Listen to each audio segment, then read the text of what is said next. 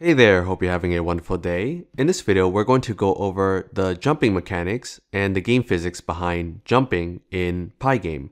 So let me just quickly show you what we have so far. So in the previous few videos, we added images. So the player is Mega Man, and we added key inputs to move Mega Man around by pressing on the arrow keys, and we also added checks to make sure that Mega Man does not go past the game boundaries. Basically, Mega Man should not be able to go off the screen. So if I go to the left, you can see if I try to make Mega Man go more left, nothing will happen.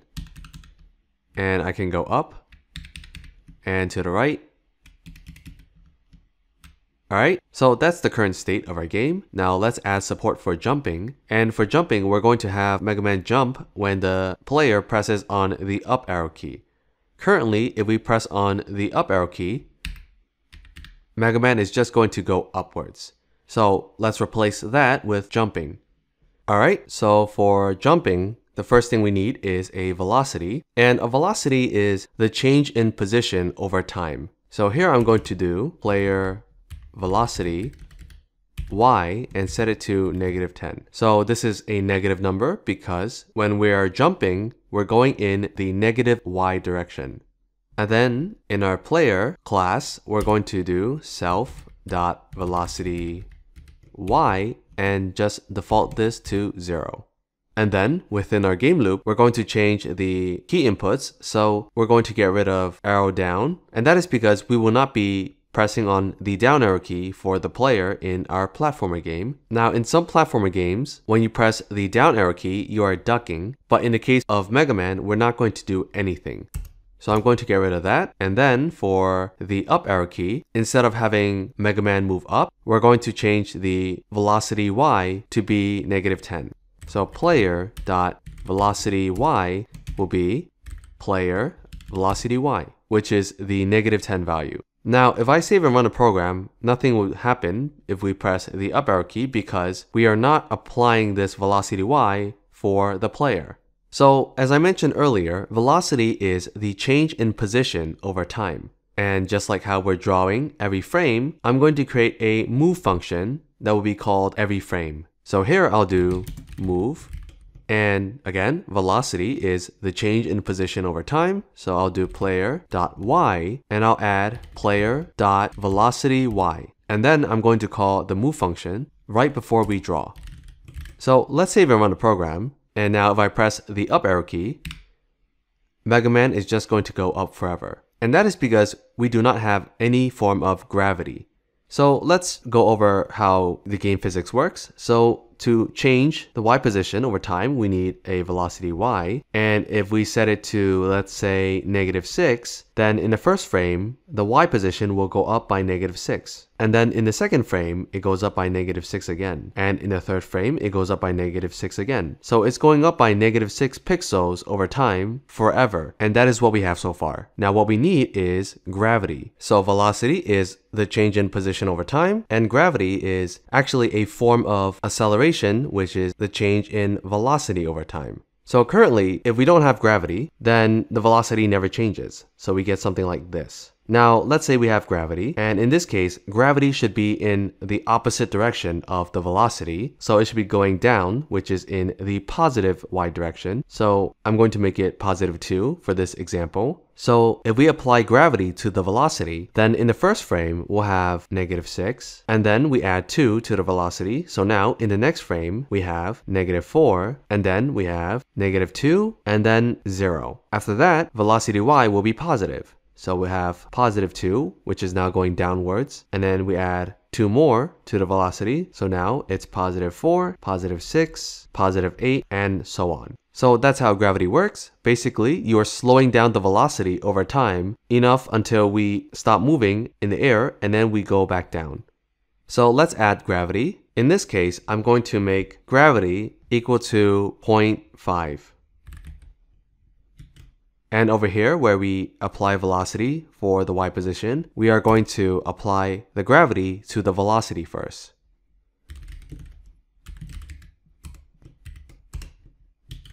Alright, let's save and run the program. And as you can see, Mega Man appeared and then gravity just pushed Mega Man down. And the reason for that is, since we start with velocity y of 0 by default, gravity is still being applied to the velocity y. So it's going to be from 0, then 0.5, then 1, then 1.5, 2, and so on. So it's constantly adding 0.5 to the velocity y in our move function. And since we don't have anything to fall onto, the player is going to fall continuously forever. Now, I could create some platforms, but for now, what I'm going to do is define where the floor is. So here, I'm just going to do floor y and set it to game height times 3/4. So we're just going to make this the limit, similar to how we made the bottom portion of the game window the limit for the game boundaries. We're going to make this the limit for the gravity if player.y. And remember, player.y refers to the top part of the rectangle, and we want the bottom part. So to get from top to bottom, we add player.height. So if player.y plus player.height, which is the bottom part of the player, which is Mega Man's feet, if we go past the floor, then I'm going to have Mega Man stay on the floor. So player.y is going to be floor y. However, remember, player.y refers to the top part. We want to make sure that the bottom part is touching the floor. So we subtract player.height. Alright, now let's save and run the program. Okay, so you can see Mega Man was falling and now Mega Man is touching the floor. And this floor is where y is equal to the game height times 3/4. And then I can press the up arrow key to jump. And you can see Mega Man jumps up and then gravity is being applied to the velocity y, which forces Mega Man back down. So we have Mega Man jumping. Now there's one thing that we need to fix, and that is Mega Man can jump multiple times in the air. So I can press the up arrow key multiple times, like so, and Mega Man will stay in the air. Now this could be useful if you're designing a game like Flappy Bird or Kirby, but since we are making a Mega Man platformer game, Mega Man should not be able to jump in the air.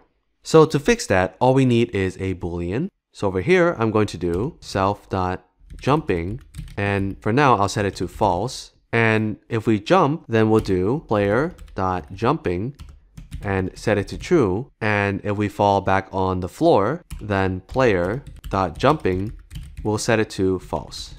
And when we are jumping, we want to make a check. So if we press on the up arrow key to jump, we need to make sure that Mega Man is not already jumping. So I'm going to do and not player.jumping. Alright, now let's save and run the program. So we have Mega Man over here, and now if I try to jump, you can see Mega Man is jumping, and I cannot jump in the air anymore. So Mega Man can only jump once its feet are touching the ground.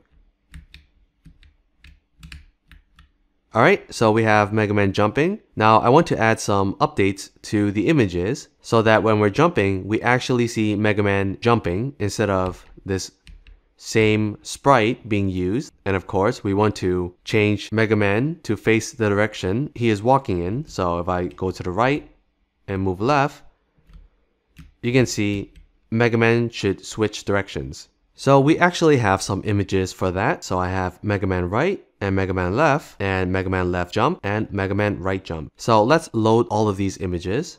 Now, we are going to be loading a lot of images throughout this tutorial, and every time we load an image, we need to scale the image. And this is going to be 2 lines of code for every image that we load. So I'm going to create a function that can handle all this work for us.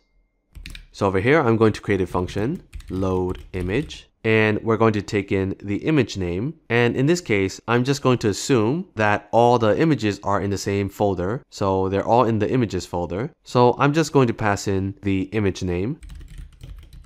And for the second parameter, I'm going to pass in a tuple for the width and height that we're scaling to. So here I'm going to create another parameter called scale, and I'll set it to none by default because not all images will need to be scaled. For example, this background image. So I'm going to do image pygame.image.load, os.path.join images folder and image name.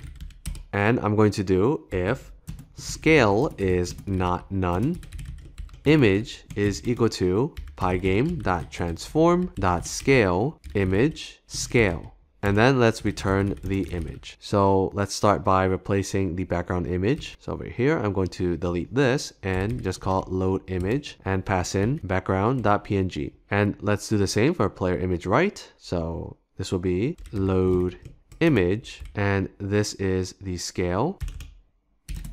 All right, so let's save and run the program. And you can see we have all the images loaded. Now let's load the other images. So we're going to use very similar names. So player image left and Mega Man left.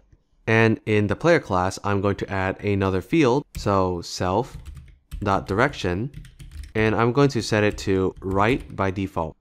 And within our game loop, when we process the key inputs, if we make the player go left, I'm going to do player.direction and set it to left. And similarly, I'll do player.direction and set it to right. And within our player class, we'll have the player class handle all the image updating. So update image. So here I'm going to do if self.direction is equal to right, self.image is equal to player image right, elif self.direction is equal to left, self.image will be player image left. Okay, so this is going to update the image based on the direction Mega Man is facing in, and we need to call this function, and we'll call it inside our draw function since this is related to drawing, and we'll do it right before we draw the player image. So I'll do player.updateImage. All right, let's save and run the program. So by default, we are facing right, and now I'm going to move left, right, and then left, and then right. Okay, now the next thing we need is the jumping image. So let's go ahead and do that. And I need to load the images for jumping. So I'll do player image jump right, and I'll load image. And the file is called Mega Man right jump. And notice that the dimensions are not the same as the static image where Mega Man is standing still. You can see the dimensions are 210 by 240 for Mega Man right, but Mega Man jump right is 260 by 300. So when we scale the image down, we need to scale it accordingly to the image size. So over here, I'm going to add player jump width and set it to 52. And player jump height, and I'll set it to 60. So now back to loading the image. The image name is Mega Man right jump.png, and we'll scale it to player jump width and player jump height. And I'm going to copy and paste this, set it over here, and change this to left, and over here to left as well. Now in our update images, I'm going to make a check if self.jumping, and I'm going to copy and paste this in here. And instead of player image right, we'll have player image jump right and player image jump left. And then we'll add an else statement here.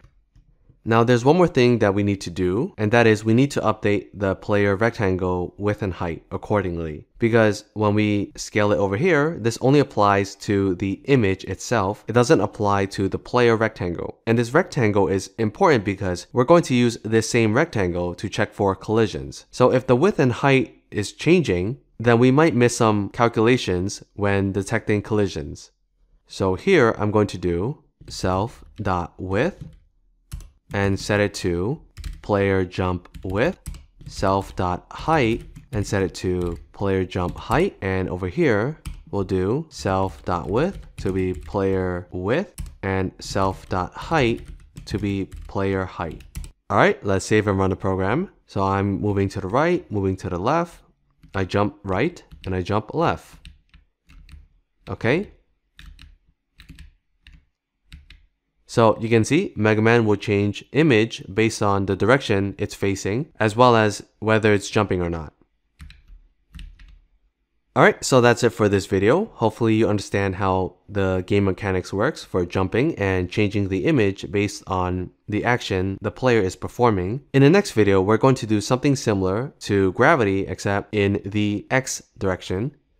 And that is, we are going to apply friction for when Mega Man moves horizontally. Alright, so that's it for this video. Hopefully you found this video helpful, and if you did, make sure you give this video a like. If you have any questions, let me know down below in the comments, and if you want to stay up to date for more Python game programming tutorials like this one, make sure you subscribe to the channel, and I'll see you in the next video. Bye bye.